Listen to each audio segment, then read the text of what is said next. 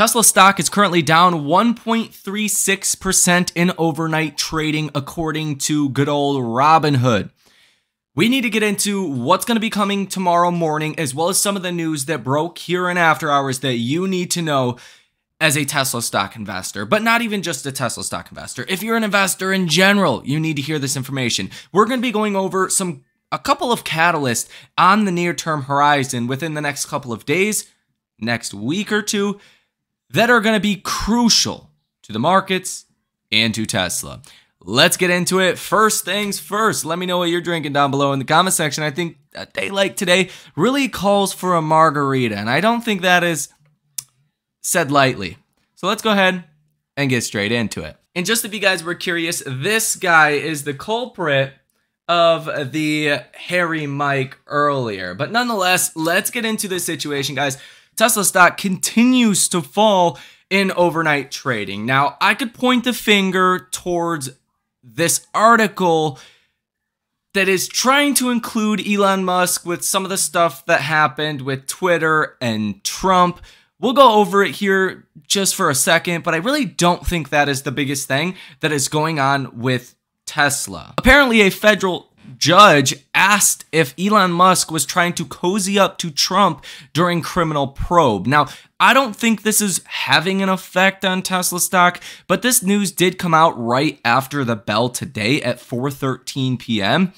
And it's been updated a couple times. And long story short, Twitter did not want to give the data for Trump's account because it went against some of their policies. I think we've already heard about this. And again, I don't think this is the biggest thing affecting Tesla stock. The biggest thing affecting Tesla stock is actually China and some of the catalysts that we have coming over the next couple of days. So what we heard from the Fed today, we'll start with what happened today, is the Fed minutes. This is basically a transcript of the last Fed meeting, and it provides us a little more clarity of what the Fed's thinking, why they did what they did. It always comes out 2 weeks after the Fed meeting, typically on a Wednesday. And what we heard was that we could get more rate hikes. It said, quote, with inflation still well above the committee's longer run goal and the labor market remaining tight, most participants continue to see significant upside risks to inflation, which could require further tightening of monetary policy, the meeting summary stated. So the markets were not expecting this. The markets have been fully expecting there to not be another rate hike. The Fed futures have not priced this in at all, and overall psychology around the Fed and rates has been last rate hike was the last one, and we're going to pause for a long time before we start to get rate cuts. And it looks like we might get more rate hikes. And the former Fed, one of the former Fed governors, Mr. Krosner, suggests that the Fed is not going to stop raising rates if the job market, if the labor market remains strong. So this is kind of one of those moments where we've gotten rate hike after rate hike after rate hike. Inflation has fallen from 9% to 3%, but that's not good enough. The Fed wants to see something break before they stop raising rates. You almost have to, or else you're going to be in a higher inflationary environment. This happened in the 70s. They got inflation down. They started cutting rates because they thought everything was fine. It had been a long time since we had seen inflation before the 70s. And then they, well, stopped raising rates, and what happened? Inflation soared higher than it previously was. That's because you didn't break enough. You didn't break enough things, right? Or as many things as you needed to. So you almost need to see a shallow recession or people go on unemployment or some of those job openings to come down before we get the Fed actually committing to a pause and then cutting rates. And that's not something the markets were expecting. The markets were in this psychology that things are going fine, that we could see the labor market remain tight and get inflation to come down and still get the Fed to pause and then cut rates. Unfortunately, the Fed says they might need to keep hiking, essentially until something breaks and until we get a major market crash, global event, until we get a real estate crash or just a lot of people losing their jobs. Anything short of that is not going to be good enough for the Fed. This is obviously a big problem for the markets. But not even just that. The Hang Seng tumbled 2% currently and leads losses in Asia. This comes after Asian markets have been getting slapped around like I'm not even going to go there. Just getting destroyed. Okay? This is because China's not doing well. Most of the world is not doing well. And a lot of people were thinking that the US might be a bright spot, that we actually might get a soft landing. The odds of a soft landing just dramatically went down today, and that's a big problem. But specifically what's happening with Tesla is, well, you have China not doing well, and now it looks like the US is ultimately not going to do well before we get rate cuts, aka the Fed needs something to break in America before rate cuts. So it's like two of Tesla's largest markets, well, are either going to the pooper or already in the pooper. Not a good outcome for Tesla. At least for Tesla stock, that is. In all reality, the stock, based on future expectations that Wall Street has for delivery growth and EPS growth, you're already expecting a very recessionary environment for Tesla. 27% delivery growth, 29% EPS growth in a year where Tesla's delivering a brand new product, or two essentially brand new products, the Cybertruck and the refreshed Model 3 Highland. You're already expecting somewhat of a recessionary environment for Tesla stock. In other words, there's not high expectations for next year. So the lower Tesla does go, the bigger of a buying opportunity that becomes. And I'm honestly getting very excited with what's going on with Tesla because I'm greedy. I'm a long-term investor. I'm greedy. I'm going to buy every single share I can at the most heavily discounted price I can, and I will welcome that any day of the week. Now, if you want to come hedge your portfolio and come trade with us live in real time, so maybe if the markets do fall exponentially from here or keep coming down, well, you can make some money. You can take that money you make and reinvest that back into Tesla or some of your other favorite stocks. That is always an option, and you should not be handcuffed by what is currently happening in the markets. If you'd like, link down below in the description of this video. Do you want to say Tesla to the moon? Yeah. Say Tesla to the moon. Tesla moon. What are you eating? Yeah. A ring pop? No, I'm drinking. All right, you want to go watch SpongeBob? No, to the moon. Tesla to the moon. Okay, they heard you. You want to go watch SpongeBob? Tesla, well, we'll see Tesla go to the moon some point.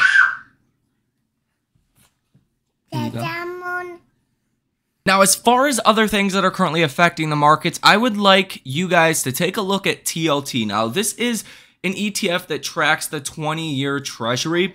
You can use TLT, you can use other ones. I like TLT because it's the one that's used the most, and it's the most commonly used bond reference. But basically what you've seen with the bonds is bond prices have fallen, so bond yields have risen. The actual yield or amount you get paid out on a bond stays the same. So the yield actually fluctuates, or the interest rate, the amount you get paid out, your return on investment, goes higher or lower based on what happens with bond yield or with the actual bond price.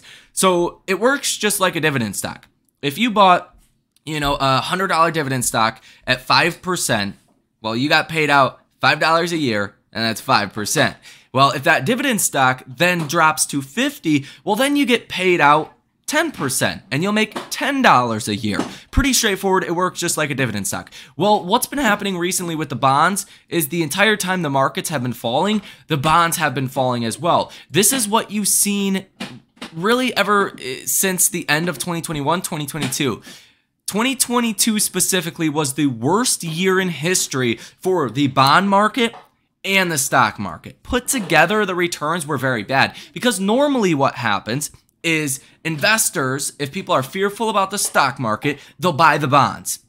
Vice versa. If there's, a lot of fear out there in the world, then investors will buy the bonds and they will sell the stocks. That's in a nutshell how it works. Well, what you've seen last year was both bonds and stocks got destroyed because normally when the Fed is raising rates, they're raising rates with a good economy. usually the Fed is not raising rates during a slowdown. So if the Fed's raising rates, that means the economy can handle it. Stocks should do well. That's what you've seen throughout history. And that's why the 60-40 portfolio you guys have maybe heard about, 60% stocks, 40% bonds, did so poorly last year.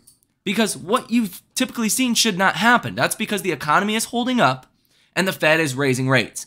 That means every time the Fed raises rates, it puts downside pressure on the bonds, so bond prices fall, and the markets are very jittery and jumpy because we've never seen this many rate hikes and the economy and the labor market holding up the way it has. Now, let me summarize this for you and what's actually happening right now. Bond yields are rocketing higher. Your 10-year, your 2-year, your whole entire curve. This does something interesting.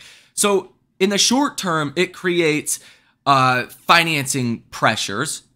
What you need to pay to finance things becomes more expensive, and that's a problem for companies, especially companies that are heavily indebted or need financing to operate their business, which Tesla doesn't need financing to operate Tesla, but Tesla does need financing for its customers, or its customers, I should say, need financing to buy Tesla's product. So that's another factor that every day you're getting these bond yields going higher, making your financing costs higher, your mortgage rates higher, your credit card rates higher. That is potentially bad news for Tesla. Now, we know Tesla has the brand that can really withhold through anything. Tesla as a brand, I think, is the real power, whether it's solar, whether it's phones one day, whether it's cars today, or whatever else it is in the future. Tesla's a brand. So I'm not worried about Tesla at all, but investors are. That's a problem. Now, when the bond prices fall, again, remember, this should not happen. Bond prices should not fall as the markets fall. Very rarely in history have you actually seen that, besides 2022 and what you're seeing right now. So what this does, and this will make a lot of sense, like with the banks, right? Everything got destroyed last year. So what happened come March of 2023? Well, banks were insolvent because their bond portfolios had lost so much money because your bond prices went from, during 2021 of 150 on TLT, well, down to the mid 80s. So basically, the problem is when bond yields go higher, it creates a more attractive investment opportunity in bonds. And that takes money out of stocks. But also for investors that need to own stocks or need to own bonds, or whether it's a bank or whoever else, when bond prices fall, well, there's something called collateral, right? Bonds are seen as some of the safest collateral you can have. But when bonds make a move like this and are this volatile, then if you have bonds held up in collateral, maybe funding your stock portfolio or for funding a loan or whatever else is going on out there, well, if bonds continue to fall and yields continue to go higher, that means potentially some even margin calls start to take place. It's a little different in the bond world. It's not necessarily called a margin call, but it does restrict liquidity and forces investors to kind of pull back. August and September are historically the two worst months out of the year anyways, so all of this is coming at a particularly bad time. Now, earnings. Home Depot earnings were okay. Target earnings were not so good. TJX earnings were good. And then we have Walmart earnings coming tomorrow morning. If Walmart gives us bad earnings, we have a big problem, because Target is like your consumer discretionary kind of shopping. Only about 20% of their actual revenue comes from groceries. Walmart's is a little bit higher than that, but Walmart is a much larger company. They're the second largest employer in the US. They're huge. So Walmart earnings will be big for how is the consumer actually doing. Now, two of the biggest catalysts that we will have in the markets after tomorrow is going to be the Jackson Hole Economic Symposium. This is in Jackson Hole, Wyoming. It is held next week, August 24th through August 26th. Jackson Hole could be a massive event. Fed Jerome Powell is going to speak and basically outline what he is expecting for economic policy, for the economy. A lot of things are going to be said. Now, why this is so interesting is, well, let's pull up the SPY. Well, Jackson Hole was back here around mid-August of 2022. After that, the markets fell for the preceding about 2 months, and you ended up hitting the low in October of 2022. But Jackson Hole was basically the top of this bear market rally that we had seen at the time. And this is problematic because we don't know what Fed Jerome Powell is going to say. What we just heard from the minutes caught the markets off guard. So what is this creating for the next couple of days of trading? Massive uncertainty. I've mentioned this before, and I hope this sticks with you throughout your investing or trading lifetime. The markets can handle bad news. The markets cannot handle uncertainty. 9 times out of 10, the markets don't crash because we get bad news. The markets crash because there's uncertainty. And that's really what I would categorize all of this as. We don't know how bad the situation is going to get in China. We don't know how bad or terrible the economy needs to get in the US before the Fed will raise rates. We don't know how deep a stock market or real estate crash will need to be in the US before the Fed will actually pivot and start cutting rates and feel accomplished enough to actually start doing so. We don't know how high rates are going to go.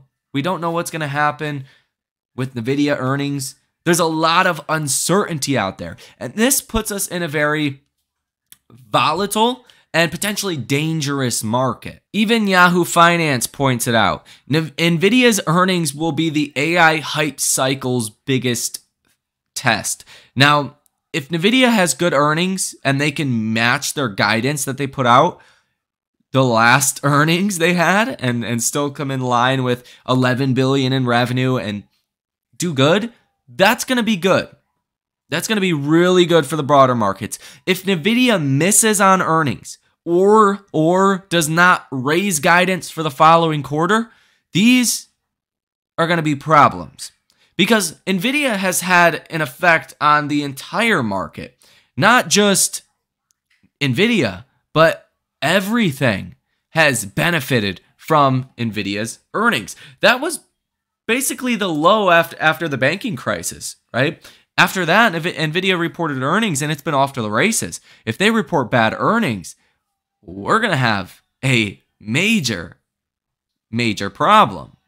And NVIDIA is going to be reporting earnings next week. I believe it's going to be on August 23rd. So the 23rd is going to fall on Wednesday, right before Jackson Hole. So tomorrow we're going to have Walmart earnings. That's going to be pre-market. By the time you guys wake up, stocks will be reacting to that. But we're also going to get, at 8:30 in the morning, initial jobless claims for August 12th. Apparently, the Fed needs to see the labor market weaken. So you want to see this number come in as high as possible. You're expecting 240,000. If this number comes in less than 240,000, that could be a problem. Keep in mind, some of the government jobs reports we get are pretty delayed, and this is accounting for just last week. So it's a little bit more concurrent, and we get a little bit better picture of kind of where the jobs report might be. Now, you're also going to get Philly business conditions, Philly Fed employment, Philly Fed CapEx index, Philly Fed prices paid, and Philly Fed new orders, as well as CB leading index month over month. All of that coming out at 8:30 in the morning. So that will also be pretty important, especially if you get kind of big moves within this data. It's all things the markets will pay attention to, especially Philly Fed prices paid and Philly Fed new orders. Philly Fed prices paid is kind of like your inflation report, essentially, from the Philly Fed region, from Philadelphia region, which is all kind of that area, right? So you're expecting 10.1. Anything higher than that is going to be a problem. It's been falling for a while, though. So if it does continue to fall, that could be quite good. And then new orders are expected at negative 13.5, a little bit better than what you've seen last month at negative 15.9. Tomorrow at night, you're going to get the Japanese inflation rate. That could be pretty important as well. Something else that I think is very important that we should pull out is on the S&P 500. The SPY index is a good way to track this. When you fall about 5%, fund managers and a lot of hedge funds, institutions, or even banks, or just money managers in general, like to hit the sell button when you fall about 5%, because that's a pretty clear sign you're going through a downturn, you're going through some kind of correction. So currently we have fallen from the peak on the SPY about 4.14%. So if we get just another down day like what we've seen today, you're going to be approaching 5% down, and that can induce more of that psychological selling. That's where you can turn a couple days of downside into a 10% or larger correction. This is also something to pay attention to of, do we bounce if we fall 5%? The 5% drop level is going to be right here at about 436. You're currently trading at 439.55 on the SPY. So if you fall another $3 or so, that could start hitting some of those stop losses, and you could start to see stop losses actually getting filled.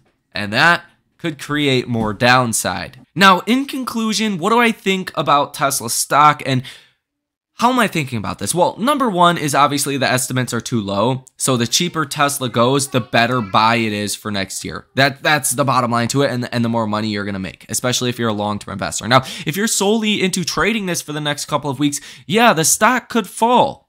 That's for sure. That 220 level is going to be a major level of support, and that coincides with where the 100-day moving average currently is.